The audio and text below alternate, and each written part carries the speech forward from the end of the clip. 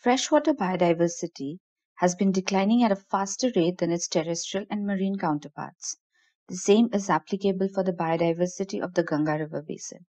One of the longest rivers of the world, Ganga covers a distance of approximately 2,500 kilometers from its origin in Gomukh to Ganga Sagar, where it flows into the Bay of Bengal.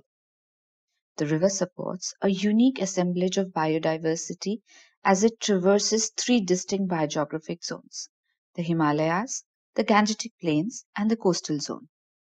The river is accordingly divided into three stretches: the upper stretch from Gomukh to Haridwar, the middle stretch from Haridwar to Varanasi, and the lower stretch from Varanasi to Ganga Sagar. The Ganga River Basin includes a large number of other rivers that are its tributaries, the major ones being Yamuna, Chambal, Gandak, Ghagra, Gomti, and Ramganga.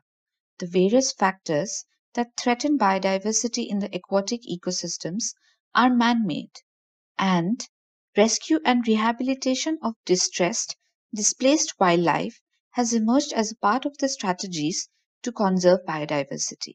In the next section, we will understand the macro-faunal biodiversity of the Ganga River Basin and the threats to its survival.